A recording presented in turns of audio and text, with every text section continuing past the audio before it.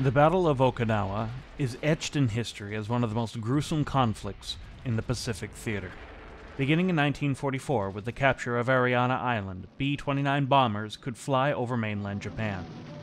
On November 17, 1944, the Allies initiated bombing campaigns on cities and strategic points across the heart of the Japanese Empire. Then came March 9, 1945, where the most destructive bombing raid in human history occurred, the fire bombings of Tokyo, Operation Meeting House. In one night, between 90,000 and 100,000 people were killed. Despite this, Japan showed no signs of surrendering. After the capture of Iwo Jima, the Americans turned their attention to their springboard for a final invasion of Japan. This island was Okinawa, a volcanic island 400 miles southwest of the mainland. The invasion of Okinawa quickly swelled to become the largest U.S. invasion of the war. For the defenses of Okinawa, the Imperial Army Ministry placed General Mitsuru Ushijima in command of what became the 32nd Army.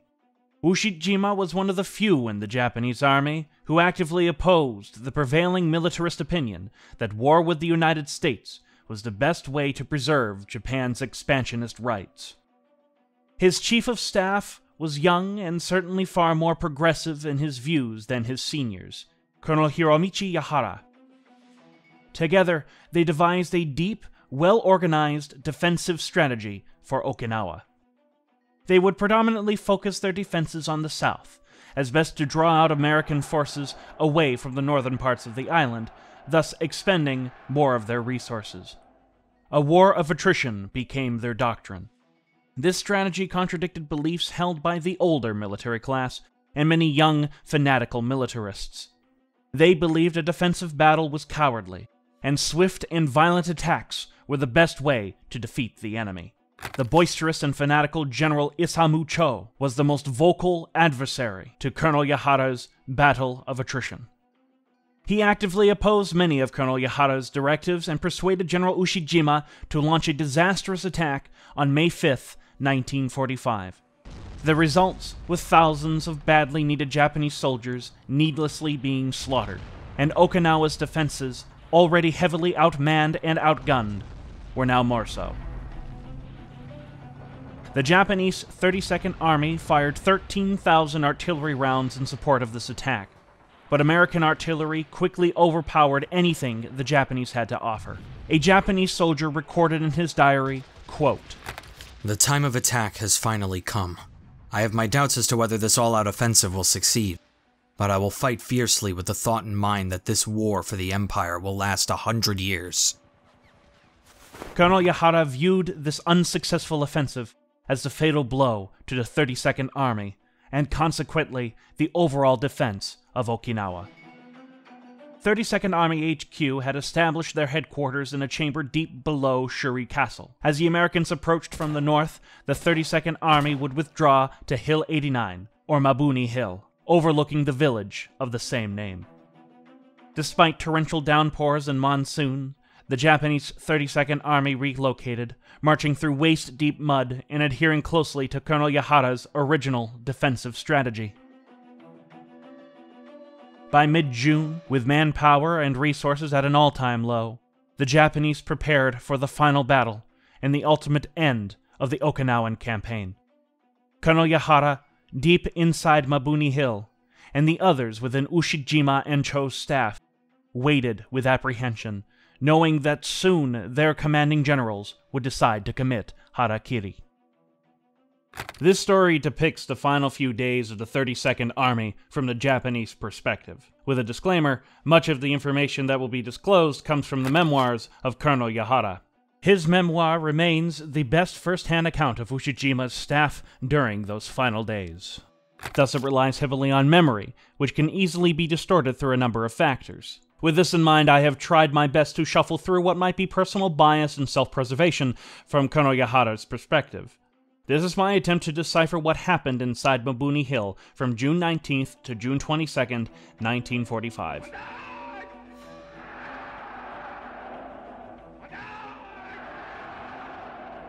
Word had spread through the caves of General Ushijima and General Cho's decision to die.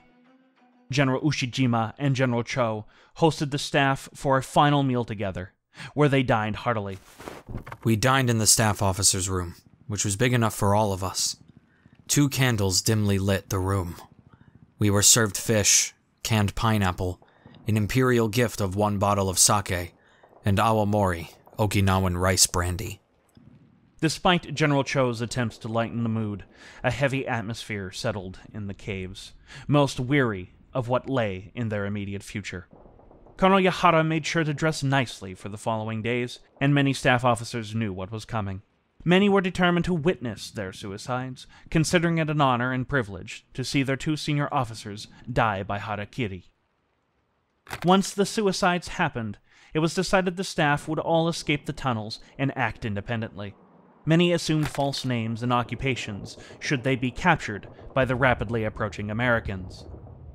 Even as they discussed their plans, the sounds of artillery and gunfire grew increasingly intense. Most of the soldiers standing guard were merely 16 and 17-year-olds. Some of these troops and their officers changed into Okinawan garb to disguise themselves as civilians. They all carried a small bag of white rice, 2 dried fish, and 2 days' worth of dried bread, canned fish, salt, and a first aid kit. At this point, General Ushijima changed out of his fatigues and into his best uniform, which mud and grime nevertheless had stained. He readied his swords, writing his last messages to the troops and the Emperor. Meanwhile, the first of the general's staff had begun to evacuate. The cave walls were now trembling, the American artillery barrage getting worse, making it nearly impossible to escape the caves below Mabuni Hill. One officer, Nagano, the youngest of the general staff, clad in his Okinawan clothing, looked out through the main exit, seeing artillery fire up ahead. He shook in fear, watching, breathing, preparing for the inevitable. Colonel Yahara approached him from behind, and the colonel was determined to stay until the last possible moment. Turning to face Yahara, Nagano shouted, "I'll take the lead! Long live the Emperor!" He then charged out of the cave, a few other officers following. This continued for a couple of hours, with troops disappearing through the exits. Some lived, but most died. But Yahara, true to his word, stayed. He wandered about the caves, looking into the empty rooms, the abandoned photographs, the personal belongings of so many soldiers and officers who could no longer take them. By around midnight, Yahara heard a commotion. He found several horribly wounded and disheveled troops from an artillery regiment seeking refuge within the caves. The orders were to stay in the fortifications overlooking Mabuni Hill. Instead of senselessly dying for a lost cause, most of these men, no older than 17 years old, cried, wallowed, all of them terrified. Colonel Yahara approached the senior officer and presented General Ushijima's official order for them. He wanted them back on the hill, but knew how hopeless of a position they found themselves in. Despite this, several of the artillerymen left the caves, returning to their fortifications, fighting to the death, all in the name of their emperor. Dawn had come on June 20th, 1945. In one of his last orders, General Ushijima wanted those on mainland Japan to grasp the dire situation rapidly unfolding on Okinawa. It read as follows. To General Kojo Wada of the 23rd Artillery Group. You will send Commander Tsunano and 2 other officers to mainland Japan to report the local battle situation, after which they will join in the final decisive battle for Japan. Ushijima knew that the battle for Okinawa was effectively over. Once again, Japan had lost a fight to the Americans. At this point, one must wonder what exactly he was thinking. Was he perhaps contemplating the irony of the whole situation? After all, he had been one of the few in the Japanese Imperial Army to oppose going to war with the United States. It seemed his fears of Japan's total destruction were coming true. Rather than naming someone to command what little remained of the Japanese 32nd Army, Ushijima allowed the commanders to make their own choices. If they wished to partake in a final suicide attack and die, they could. If they wanted to surrender, they could. If they wanted to initiate guerrilla warfare against the Americans, they may do so. To Ushijima, it must have all seemed so pointless at this stage. Colonel Yahara and Sonano decided now was the time to discuss the logistics of the senior officers committing suicide. Yahara thought it would be best for them to end their lives atop Mabuni Hill, allowing the remaining staff to dispose of their bodies in the East China Sea. Sonano did not like any of the ideas, but didn't think Yahara or he had any alternative but to leave Ushijima and Cho's bodies inside the caves, with the Americans actively attacking them as they spoke. After all, the terrain made it so that the American tanks could only come from one direction, the east, which meant the very caves these two men stood would be the first they encountered. This might bottleneck the Americans long enough for the remaining staff to escape to the west. The heavily depleted artillery positions overlooking the east could still rain hellfire upon the enemy Shermans. Some more organized artillery units would pull back toward Oro Village for a better defense. Later that day, a communications officer delivered an official telegram from Imperial Army headquarters in Tokyo, sent by General Koichika Anami, the Imperial Army's war minister. It read, quote, For 3 months, the 32nd Army has fought bravely under General Ushijima, a commander with great nobility of character. They killed the enemy commander, General Simon Buckner, and delivered deadly blows against the 8 divisions of troops. Your troops struggled hard, preparing superbly for a decisive battle. As the enemy's strength increased, your troops, officers, and men responded with vows to destroy that strength. The letter helped alleviate some of the tensions the two generals might have experienced. To them, including Colonel Yahara, the telegram validated their defensive decisions, and those on the mainland would perceive their actions on Okinawa as honorable. As Yahara put it, The Okinawa operation had been doomed from the start, but I knew that we had far surpassed Imperial headquarters' expectations. They had also managed to eliminate the American commanding officer before Ushijima and Cho had taken their own lives. Japan viewed this as a moral victory, and thus all the Japanese who had died fighting on Okinawa were made worth it. Here, General Cho, who had drunk much of the sake earlier in the day, dictated his final thoughts on paper. Against the overwhelmingly powerful enemy, without survivors at hand, as we were about to make an all-out suicide attack, we received the commendation letter bestowed by Your Excellency. Nothing can surpass this glory. We are supremely moved. The soldiers who have died shedding their blood on these islands of Okinawa can now rest in peace forever. The remaining soldiers at this final stand are encouraged to fight to the death. With all our strength, we will fight bravely so that we will come up to your expectations. We are very grateful. Any optimism felt that evening was dashed on June 21st. The Americans swamped into Mabuni Village, their tanks leading the way, and began to attack the Japanese rear guard. Colonel Yahara, who could see the situation unfolding from the caves, found it peculiar that the American infantry had halted within the village, interpreting the soldiers as digging in. Instead, the Americans were burying the heaps of Japanese and Okinawan dead, the bodies rotting in the humidity. American soldiers of the 32nd Infantry Division grabbed one of their officer prisoners to send a message to General Ushijima in the hopes to get him to surrender. The Japanese officer traversed up Mabuni Hill and was about to reach one of the many entrances to the cave. Instead of allowing him in, with fear of a possible American ambush, the Japanese defenders blew the entrance to the cave from the inside. In response, the Americans began using flamethrowers, both on foot and with their tanks. It took over 5,000 gallons of gasoline before the flamethrowers eradicated any resistance atop Mabuni Hill.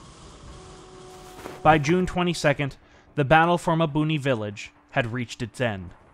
Americans breached the final machine gun entrenchments, and flamethrowers snuffed out any remaining resistance.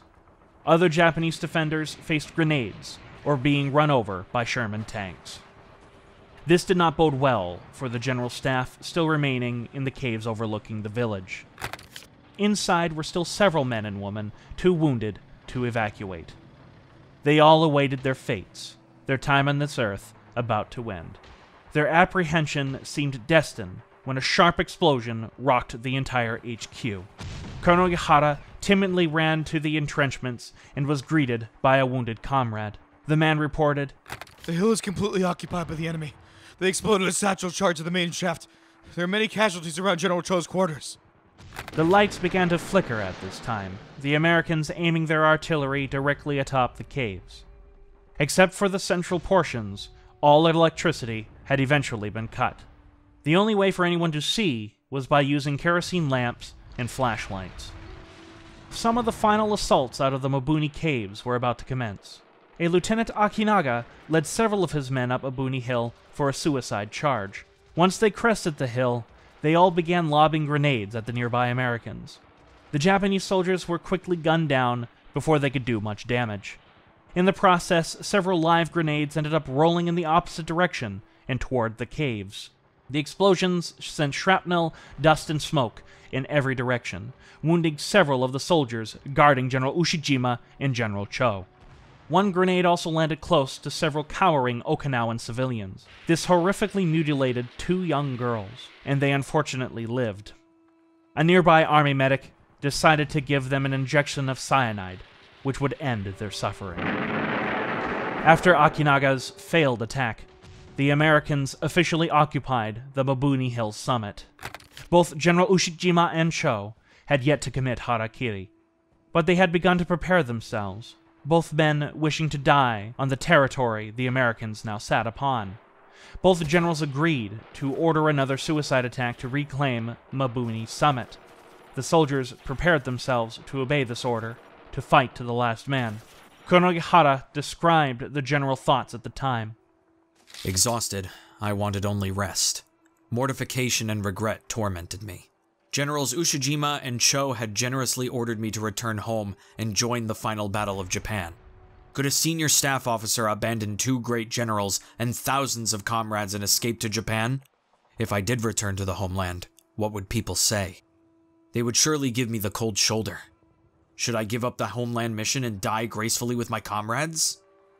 These thoughts help explain the mentality of most officers fighting in the Imperial Japanese Army, and why so many chose suicide rather than retreat.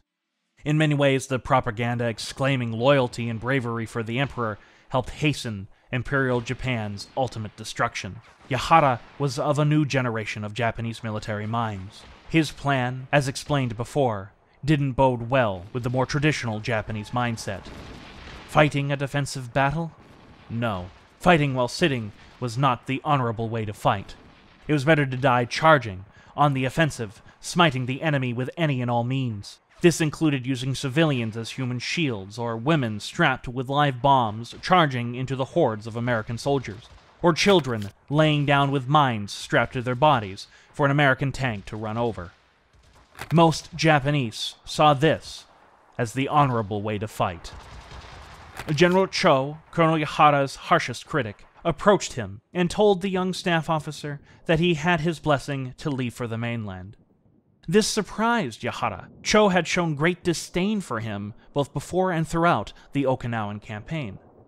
Deciding to stay until the last possible moment, Yahara did not want to abandon his post while his 2 commanders remained alive. Charge! With the moon rising over Mabuni Hill, the final suicidal assault began, comprising of 1 major, 10 soldiers, 10 adjutants, and 1 detachment of the 24th Engineering Regiment. From the tunnels, Colonel Yahara watched the soldiers individually disappear into the darkness outside. Aware that this attack, like so many others, would fail, he anticipated needless casualties among the Japanese soldiers, preventing them from fighting another day. As predicted, the assault was quickly gunned down by entrenched Americans. Any false hopes the Japanese had of retaking the summit were dashed once and for all. Colonel Yahara reported this to both Ushijima and Cho, the 2 generals saddened by this news. Around 3:00 a.m. on June 23rd, both Ushijima and Cho finally decided to commit Harakiri in the morning. Cho finished his whiskey, while Ushijima remained meditative. The 2 had a brief discussion on their next course of action. Cho said to Ushijima in a familiar, arrogant, and confident tone, General, did you take a good rest? I waited patiently for you to waken, for time is running out. I could not sleep well because you snored so loudly. It was like thunder. Cho laughed, then grew somber. Who will go first, you or me? Shall I die first and lead you to another world? Ushijima shook his head. I will take the lead. Here, Ushijima wrote 2 poems, a common practice before committing harakiri. Green grass of Yokoshima, withered before autumn, will return in the spring to Mokikoku. We spend arrows and bullets to stain heaven and earth, defending our homeland forever. General Cho's read as follows. The devil force tightly grips our southwest land. His aircraft fill the sky, his ships control the sea. Bravely, we fought for 90 days inside a dream.